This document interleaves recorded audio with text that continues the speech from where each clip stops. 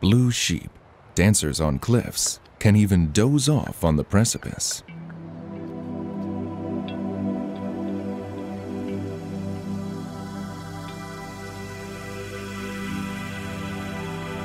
Such a large flock of sheep will definitely attract snow leopards, their natural enemies.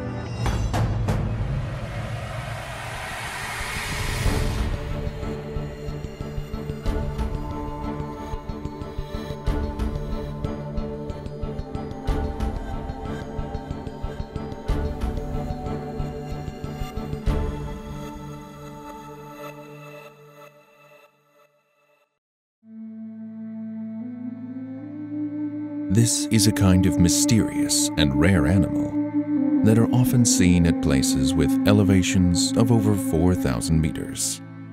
That's why it's called the King of Snow Mountain.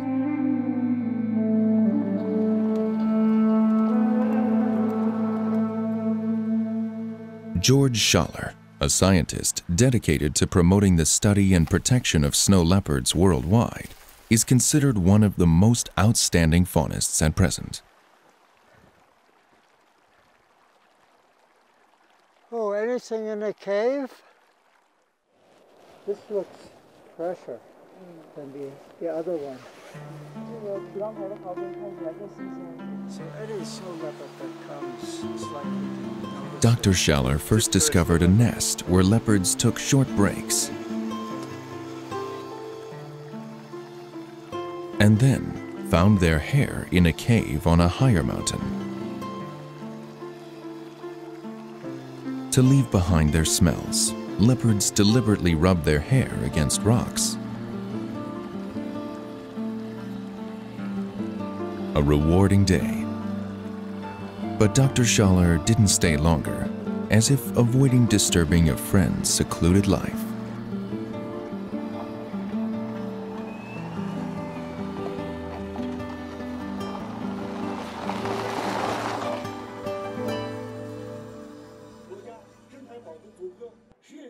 In the views of Dr. Schaller, studying wild animals requires him to spend as much time as possible living in nature. Look what I have here. It's a little black caterpillar. When we drove from Yushu to Tsidol, there were many of them on the road.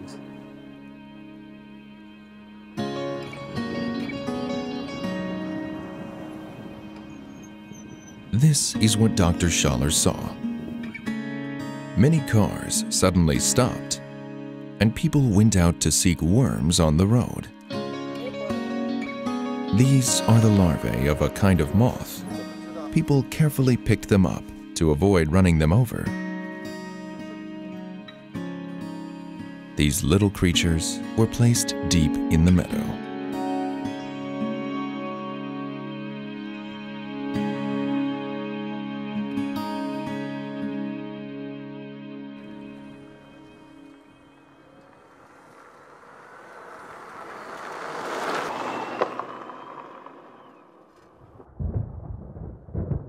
Here, herdsmen often spot snow leopards when grazing, and they can even tell where leopards' caves are.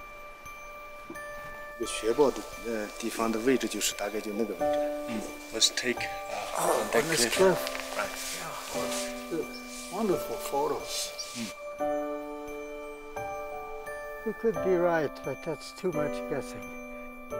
1, 2, 3, 4. Although Dr. Schaller didn't come across a snow leopard, he was not disappointed.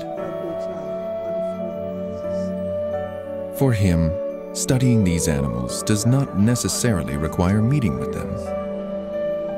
His biggest dream is that these friends can live at ease.